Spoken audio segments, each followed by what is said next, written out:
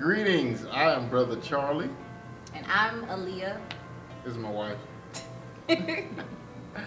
So we're here today just to bless you with a quick testimony of health, restoration, financial breakthrough, obedience, whatever you can get out of it. Well, we're going to start from the beginning. January 24th. 25th. January 25th. A stroke attacked me. I was hospitalized for about 30 plus days. In the midst of that, God still did some wonderful things, even up into the point of where now I'm walking.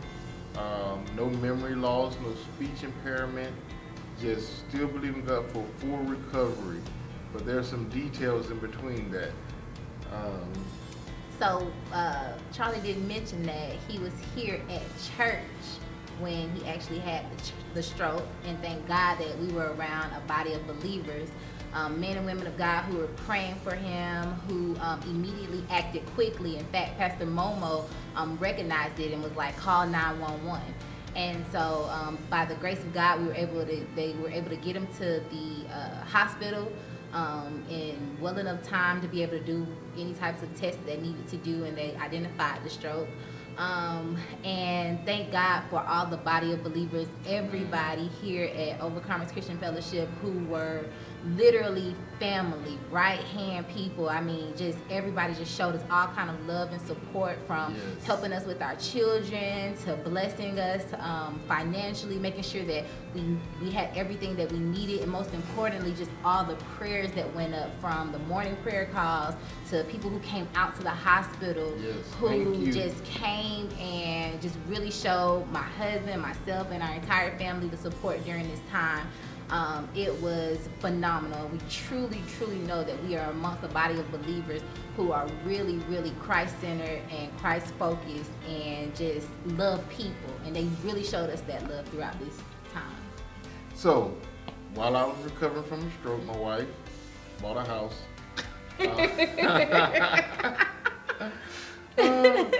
Before I had the stroke, we were in agreement to purchase a home. We started the process.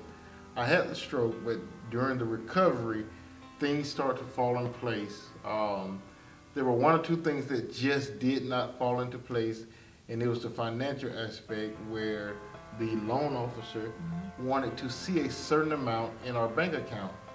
We had everything except $1,000 at that time. Yeah, I think they asked for, like, we needed to show that we had $5,000. Now you telling folks how much money we had in the account. But I'm just saying. No, that's why I worded it that way. Okay, I'm sorry. Dang, I be telling people our business. We needed $1,000 at the time. So we found out two things. We needed $1,000. They needed to see the money in the account, which would have put everything at about a little over, right at $5,000, which would have been needed for closing. So here we are. I've come out of the hospital from a stroke. Aaliyah has been going back and forth. She's not working. She's seeing about me. Then y'all came up with this whole thing, this coronavirus, all of that. In the midst of that, we're still trying to buy a house. Aaliyah's getting frustrated with the paperwork. I can't help. I only got one side working.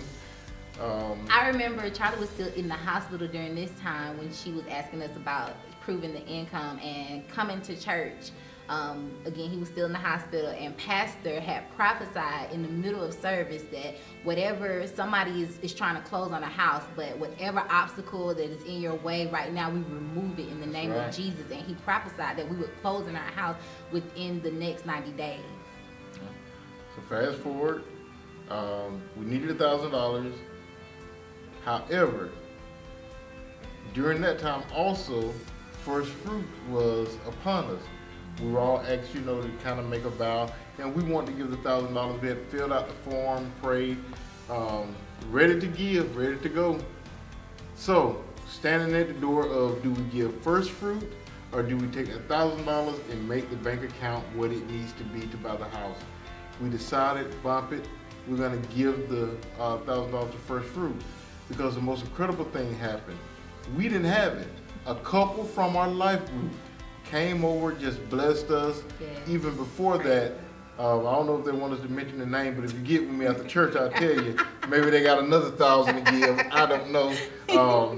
But they did everything from follow us to the house to make sure I can get up the stairs, a lot of things. So they gave us $1,000. We turned around, gave it the first fruit, time to close on the house. They sent us the paperwork that neither one of us could read. We ended up calling the loan officer, and she told us, boom, you don't have to put anything towards your closing. We didn't have to bring anything to the closing table. Our closing amount was 000. And we both just thank God and rejoice. Yes. And because he's a miracle worker, during all of this, on top of the house, my husband was able to come through rehab, fully recovered, thank God. Just even the way that he worked it out, even down from his nurses to his doctors to even down to insurance paperwork, like God worked everything out according to his will. And on top of that, we were able to be in our home and close on our house before all of this shutdown and COVID-19 situation. So we just thank God for his blessings, for his making a way for us, preparing a table before us, just going ahead of us and opening doors and making way. And thank God for OCF. So what's your takeaway from all of this? My takeaway is to be obedient to the word of God, to be a giver, to be generous, and to show generosity to others the same way that people have shown to us. Amen. Well, she said, we love you.